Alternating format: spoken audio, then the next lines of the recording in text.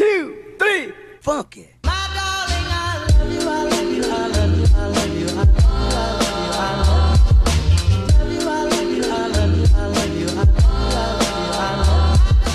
Welcome back to my channel. So today I am talking about money. So I haven't had a lot of DMs, a lot of questions, a lot of comments on how I am financially stable at 16. So I am 16 years old and I got pregnant when I was 15 and I've been financially stable since then, really. And I turned 17 in October the 27th. So I'm almost 17 now. But I just thought I'd talk about how I'm financially stable and how I can afford my son and buy him all the things he needs, because I do buy everything for him. So I buy all his toys, all his clothes, nappies, wipes, milk, like formula, bath stuff. You name it, I buy it, apart from obviously things that have been gifted to us very kindly. So I just thought I would explain in this video how I became financially stable at the age of 16. So I'm not going to waste much time and I'm just going to get onto this video. I'm just going to tell you basically like a story of how I became financially stable basically. So from before I got pregnant, I was saving up for a phone. So how I was doing this was my mum was giving me a monthly allowance and so was my dad. It wasn't a lot, but they were giving me a monthly allowance and it enabled me to save up for a phone because I wanted a new phone. So I was saving for a new phone and then I just got close to hitting the target for a new phone and I found out I was pregnant. So what I decided to do was, rather than spend the money on a phone, I decided to splurge it on my son. That's what I did in the months July to December and a bit before from when I was saving up for a phone. So I just splurged it on him and buying him little things here and there. Zach and his finances was nothing to do with me. He did not, and he still does not, input any money towards Oscar for his living here. He helps out costs and stuff for when Oscar's at his house. So Oscar obviously has his own room there and he has obviously a little bouncer, a high chair, and so that's covered by Zach and his family, and then all stuff for Oscar is covered by me and me only. So this has nothing to do with Zach's job, and that has nothing to do with how I'm financially stable, because I am financially stable on my own back, off of Zach and off of anybody else currently now. Obviously then from December I hit the nesting kind of area and I found out that I had loads of unwanted makeup and unwanted clothes. So I headed over to Depop and I decided to sell the lot, and I was able to make probably around 3 grand in about a month just from selling all my stuff, which is crazy. So that enabled me to buy a laptop, to buy my phone, and then to buy all Oscar all his furniture and everything, and then also save some for obviously now for nappies, wipes, food, clothes and stuff like that. So I was able to build up quite a good starting point. I did spend quite a lot of it outright, so I probably didn't have that much left over, but then what that meant is that from obviously January onwards until he was born, I still had quite a large amount of money that if I did see something I could just buy it. Sorry, Oscar just fell asleep. But anyways, so then I started my YouTube channel in December 2019. I started it probably halfway through December, and then because I grew quite rapidly in most cases of YouTube channels, I was able to get my account monetized, or I was able to start the monetizing process at the beginning of February, and then I got monetized probably a day or two before I gave birth to Oscar. So then I got monetized on my YouTube channel on the early March 2020, and then ever since then I've been able to make money off of my YouTube, which is adding ads. If you don't know what monetization is, it just means that when you play a video, if ads are inserted in the video, I do get a little bit of commission from it, but that just helps me be financially stable within my son. So I'm lucky enough now that I have had quite a large variety of views on my videos, so I do get a really stable income from YouTube. The only problem is it is a bit hit or miss. Some days you go really well and some days you could go really bad. It just depends on your views, it just depends on the videos you post and whether people like the content or not, really. But I am lucky enough that with the amount that I have at the moment, I am able to have a stable income from that. So I've been able to obviously splurge on my son with my YouTube revenue, and I've also been able to save for future as well. And then that leads me on to also another social media platform, which is TikTok. So I was quite lucky that my TikTok went like viral and I got quite a lot of a following base from it. And a company actually reached out to me and said that they'd pay me money if I promote a few songs. So a few songs on my TikTok have been from their company, and I have actually got paid directly from them. So I have also had an extra money from them directly into my card and everything, just for posting a TikTok because they want me to, basically. So I've been able to also have another extra income of money. The only issue with that is it is a really hit or miss thing, because some months you get like 6 songs and then other months you might only get 1 or none. It is a really hit or miss kind of scenario, but I was able and I was lucky enough to be reached out by that company.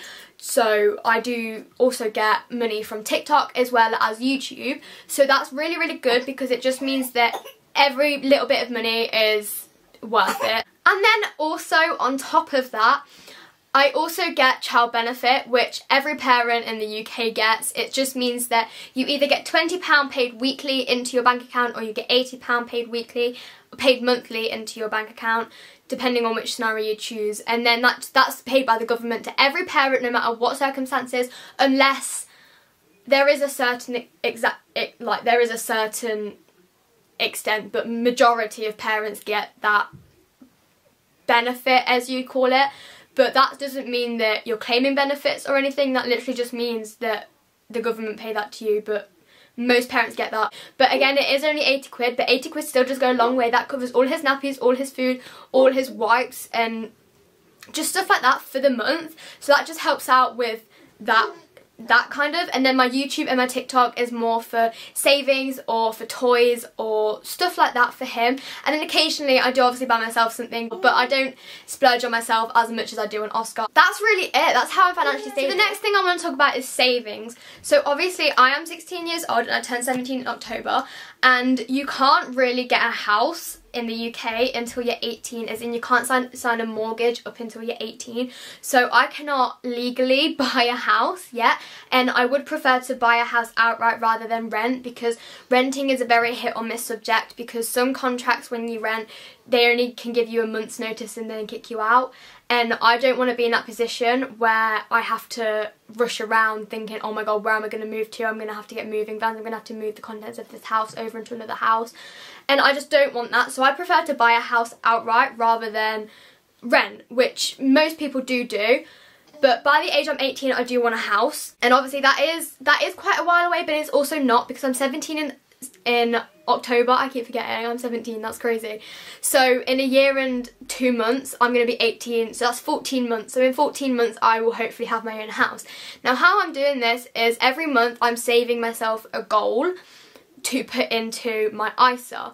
Now an ISA is really good. So I have obviously a bank account, and within the bank account that I am with, you can set, well you can't anymore because it was a one-time offer kind of thing, but you could set up a mortgage ISA, which means that you put money into the ISA. You cannot withdraw it unless you buy a mortgage. So the only way you can use that money is with a mortgage.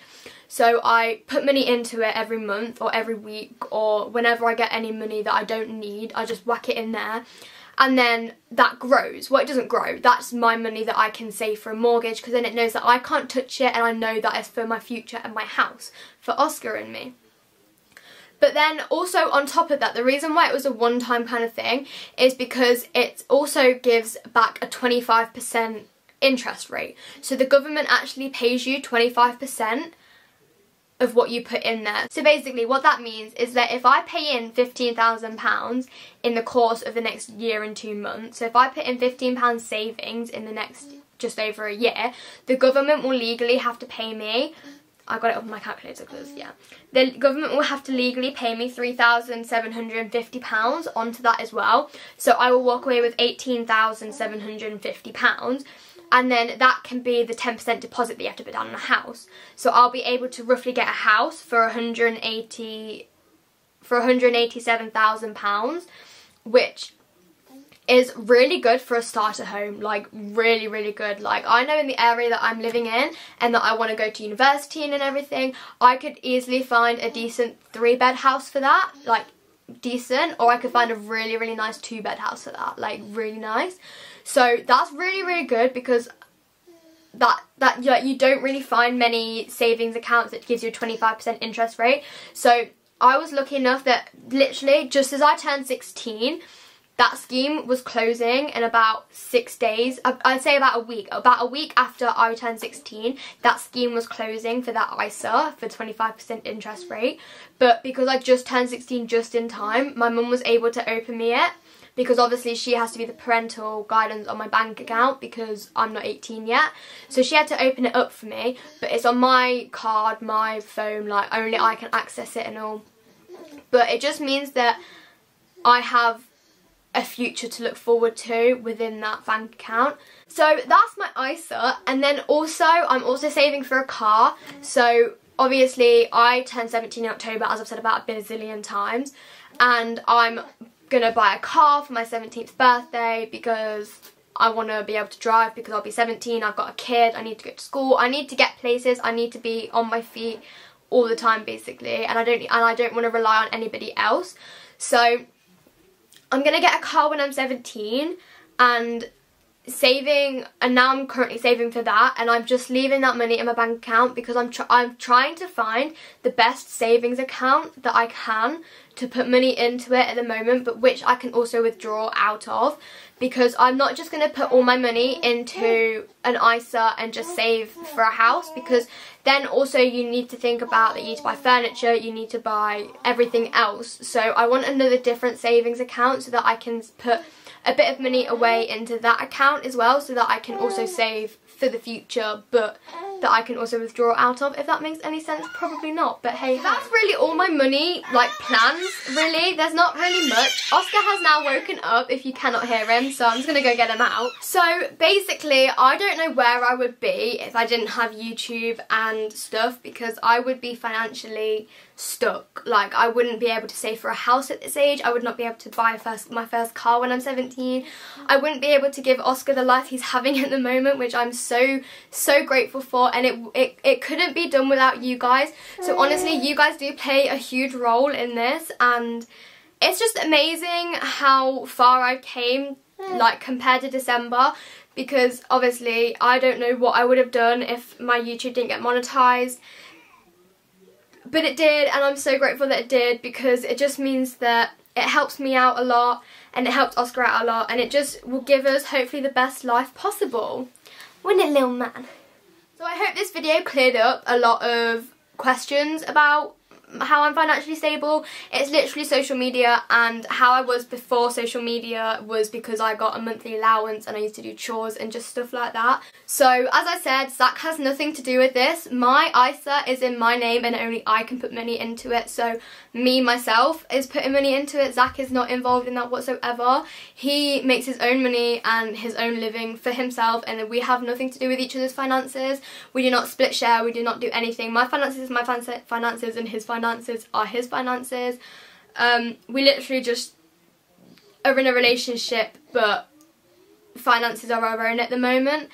So yeah, I pay for everything for Oscar in my room and for him to live here, and then Zach pays for everything. Well, Zach and his family pay for everything at their house for him, and I haven't had to contribute to that because I didn't see the need of buying 2 high chairs for him if one was going to be there and was going to be here. So that's why Zach and his family paid for stuff over there. I have not asked for them to do any of that. They've done that off their own back, which is really sweet of them. But Oscar does only go there Friday to Sunday with me, and then he's here the rest of the week, which is why he has a lot more stuff and toys to play with here. And we love it. But yeah, thank you for watching. I hope you enjoyed this video, and we will see you all again in our next video. Bye! Bye.